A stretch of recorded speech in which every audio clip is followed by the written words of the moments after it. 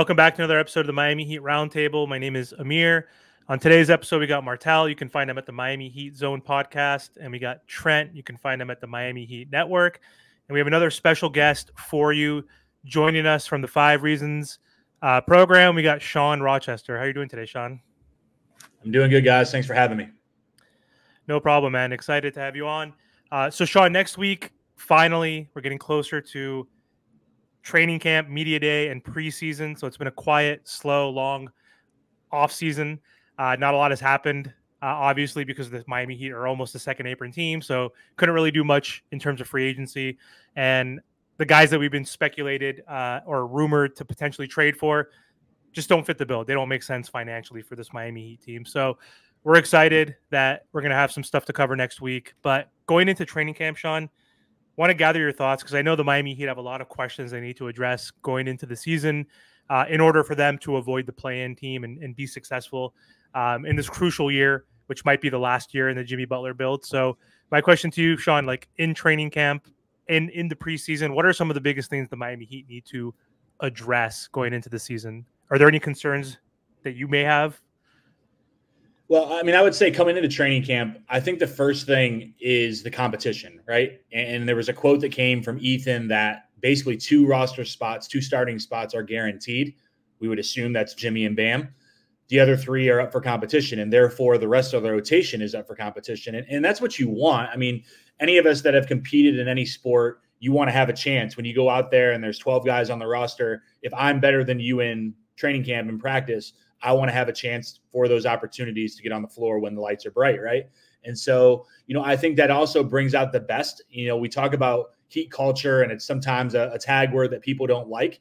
But if you have guys that are coming in, whether it's the rookies, whether it's the guys that we signed, Alex Burks, Nasir Little, whomever, competing against guys that have been here, throughout the duration, Duncan Robinson, et cetera, who's the best guy? And the best guy is going to play. And Spo has, been known to do that throughout his time.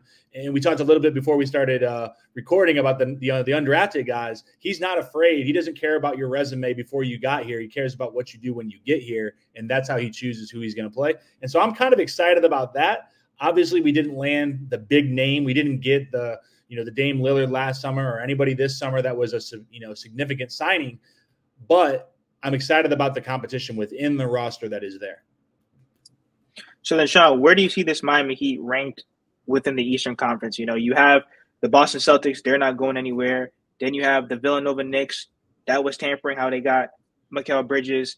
Then you also have the Philadelphia 76ers where Paul George and Joel Embiid, they kind of have to prove to us if they can really even stay healthy. But then you also have those, younger teams like the Cavs, the Orlando Magic, and the Pacers where I think we have to take the regular season seriously. I think that's like 50% of it, obviously because of health and all that stuff like that. But this season especially, we have to start off the season the best way possible because there's a lot of young teams, and then you still have these older teams that still have, like the Milwaukee Bucks. I mean, Dame and Giannis, they still have so much to prove.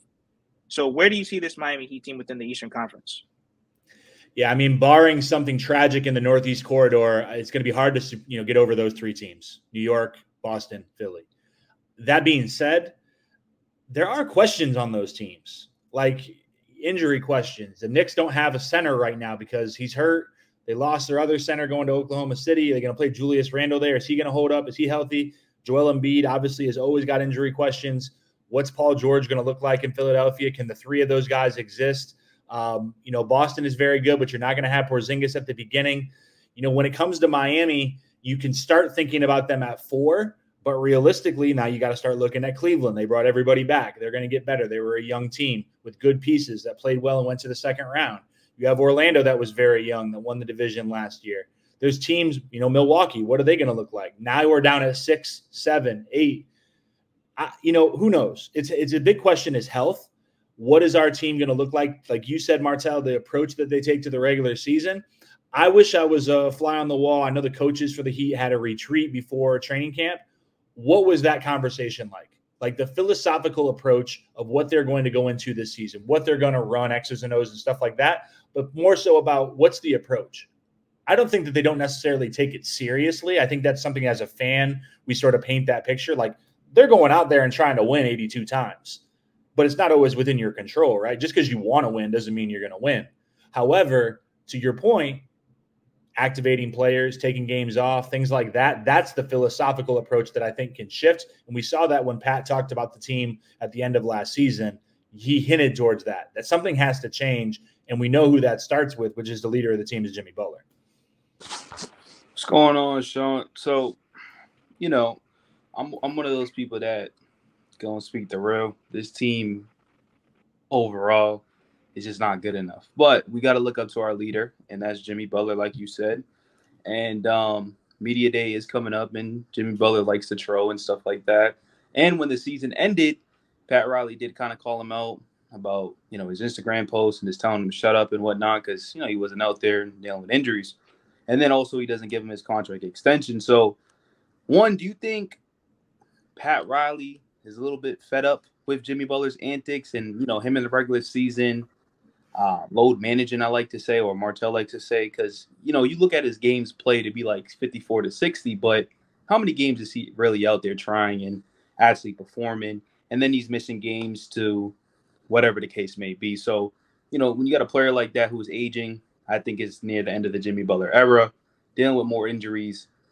How do you think Pat Riley's looking at Jimmy Butler right now heading into this season? Do you think they give the extension? Or do you think it's like mid-season, this team's struggling, we need to get assets out of Jimmy, get some first-round picks, and go from there?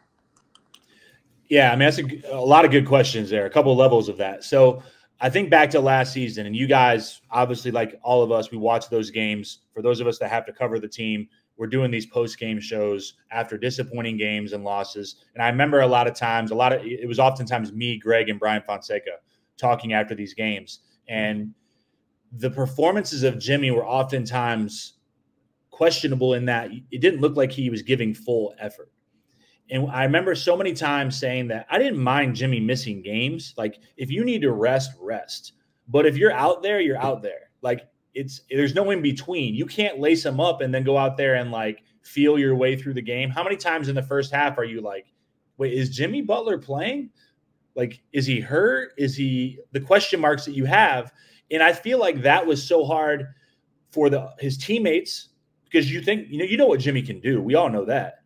But also I think for Spo and the coaching staff, like, how do you game plan not knowing going in? Like, they're not having a conversation with Jimmy like, hey, Jimmy, you going to play hard today? And he's like, maybe. No, that's not what he's doing, right?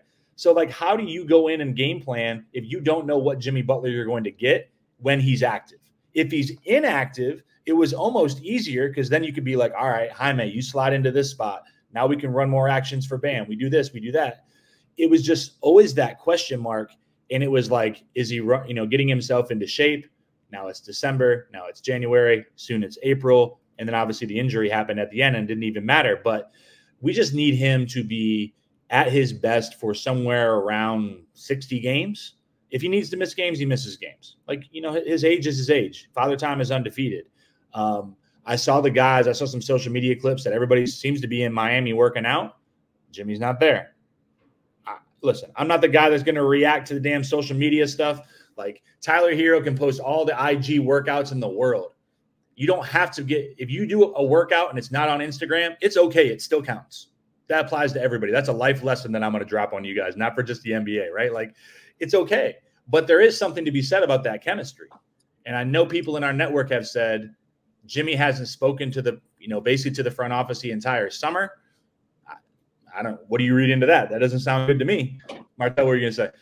But Sean, don't you think, but to me, that's a problem because like I said, you talking on Instagram, during the playoffs saying this, that, and the third.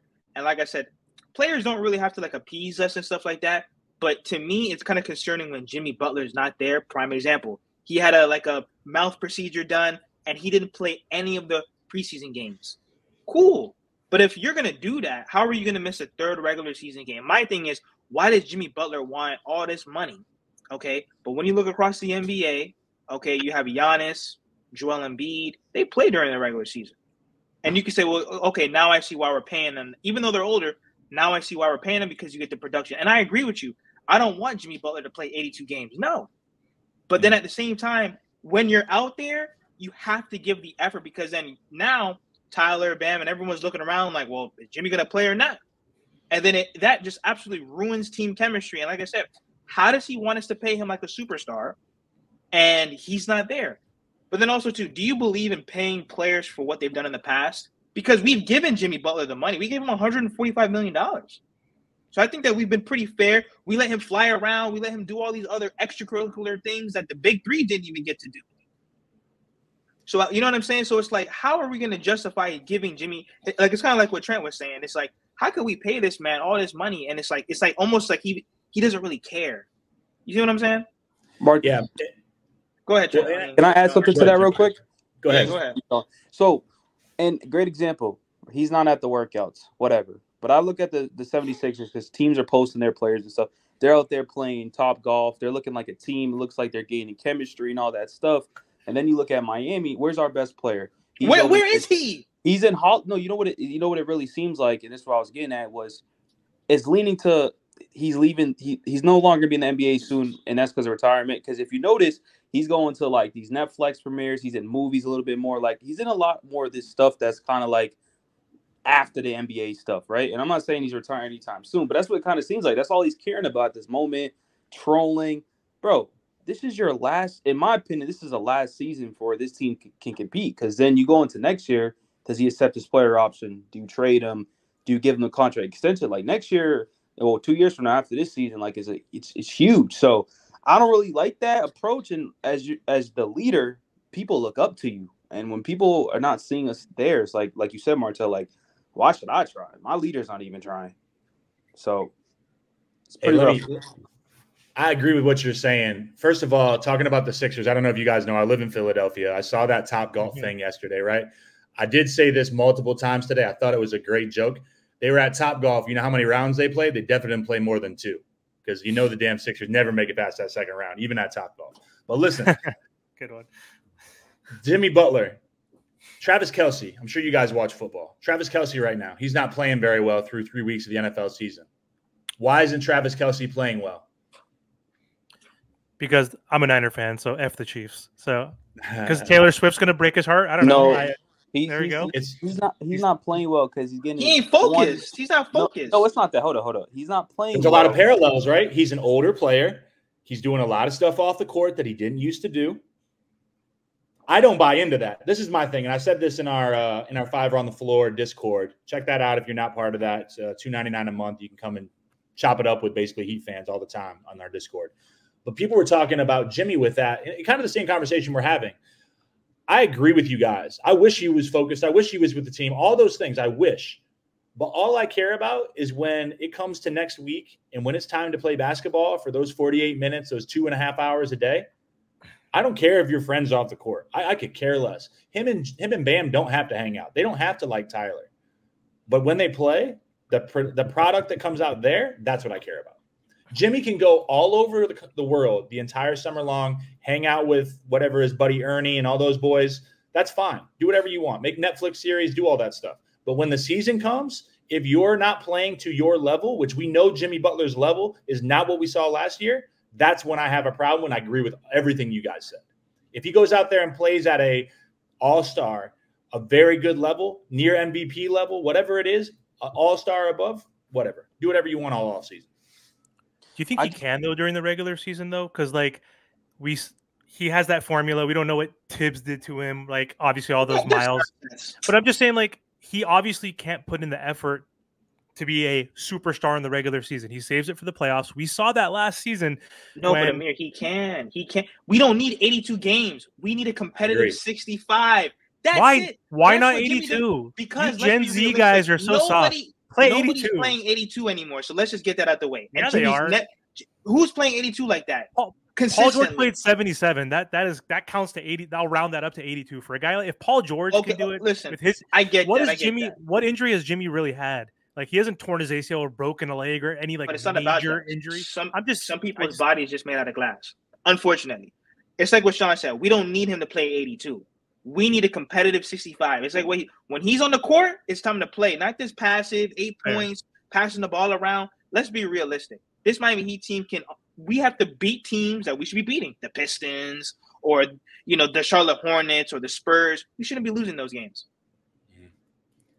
Yeah, you need Jimmy at if you were grading him like we were in school, A or B level, you need him at least 41 of the games A or B level. probably more, to be honest with you. But you're gonna have Giannis is gonna have games where he's a C-level player, like he just doesn't have it that night, and that's okay. But the question mark is, if he's not going to make 20 games, he also can't have 30 more games where Jimmy is at like a C or D level and he's not supporting, because unfortunately, as we've said, the roster is not strong enough to support that. Can we talk about an individual player? Because Jimmy's gonna have to show up, but we're gonna talk about Tyler Hero real quick, because I can't stand this bum. So that's the next player that needs to step up. Like, outside of Jimmy, it needs to be Tyler, right? They called him fragile. He's the same player for the last 3 years.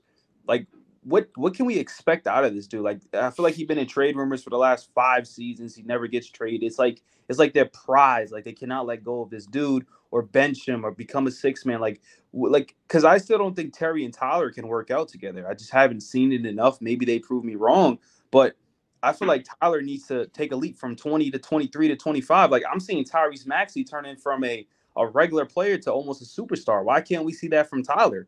Like, Tyrese Maxey right now is their first or second option. I think he's over Paul George. So it's just like, why can't we get those leaps with Tyler Hero? Tyler Hero had one good playoff game and looked terrible after. They probably killed all his trade value. No teams, it seems like, wants him. What do we do with this cat? Like, what do we do with him? Oh, I get the answer to that question? No, absolutely. Look, the playoff series, the thing about that is, look, we were fighting with nothing. Like, to get that one game, because a lot of it was with how well he played, that was a miracle in itself. His experience over his career, yes, he's dodged every trade bullet. I don't know how. It always seemed like it was imminent. It does seem like his time in Miami is coming quickly to a close. I mean, it just seems like it's starting to add up to that. They're going to have to trade someone at some point. Ethan always talks about they always end up trading the third guy, and he is clearly the third guy. The problem that I see is, if I would have gone back last summer or even 2 summers ago, I always felt like, and Greg and I always talk about this, I always wanted not necessarily the Shaq trade, but like the Antoine, Jay Will, Posey, that trade. And that's what I would have liked to see them do with Tyler. If we could have got Dame Lillard, don't get me wrong, that would have been amazing. But if we could have traded him last summer and gotten pieces, supporting role guys, I don't have examples in my head, but I'm thinking like the Nets was often rumored. Finney Smith, Dinwiddie, those types of guys that were always talked, like those types of pieces. I think the ship has kind of sailed on that in a way. It's still possible. But at the same time, now is the roster good enough to support that? Because now is Jimmy going to be good enough to be the leader of a team that is supported by the DFSs and those types of guys? I don't know. That's a tough question. In terms of Tyler, if we're looking at what can he do since he is going to be here, unless he gets traded in the next week, which Pat Riley has done previously. He got Alonzo Mourning the day before the season started, so I guess it could happen. I don't know. I agree with you guys. The Terry Tyler backcourt is a interesting situation to me.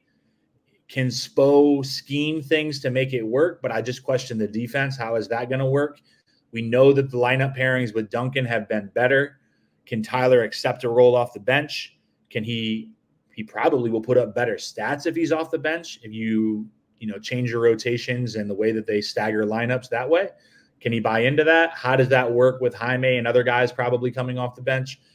It's a lot of questions, and that's what I think, Amir, we're excited about next week, as you start to get some answers to those questions next week, instead of the same, I don't know if we're allowed to curse on here, but the same BS that we've talked about literally since May when we lost to the Celtics. We've been regurgitating the same nonsense over and over and over and over, and literally nothing has changed besides Alex Burks, some rookies, and Nasir Little. Like, I'm so ready for something new. So yeah. What's your expectations on Conshad, Kelel Ware, and I believe it's Larson this year? Yeah.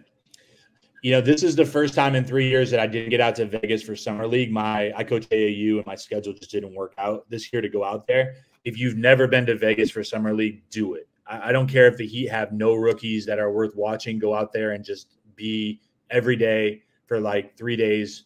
Go to Vegas, be in the gyms, walk back and forth, see those young guys up close. It's amazing.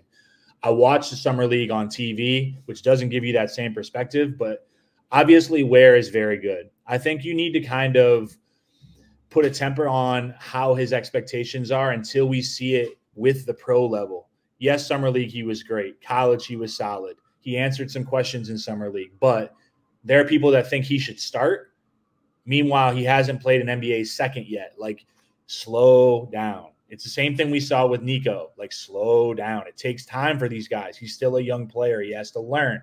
If they see that he can play, he brings something that we don't have anywhere else on the roster, right? He's a long, athletic, vertical threat. He's shown that he can shoot it a little bit. Not great, but it has to improve. He can obviously defend. He's going to have to show that motor. He's going to have to show the ability to be in the right spot defensively, which I think is the key.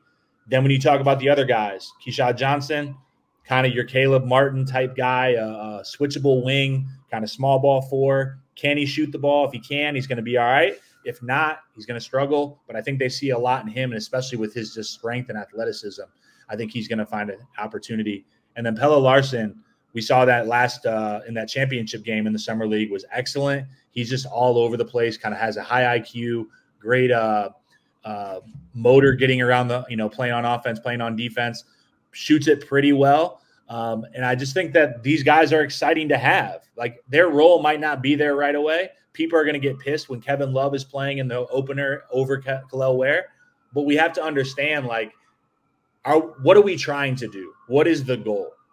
And that's a different answer for you ask different fans. I'm sure if you asked the four of us, I bet some of us are like, let's punt Jimmy. Let's start the rebuild now. Some of us are like, look, if certain things break the right way, we can get into the top four, and we know we got Spo. We had to figure out a direction.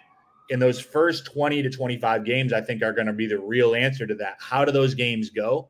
If we start off slow, we might go a different direction. If we start off fast, you might see a different direction that way.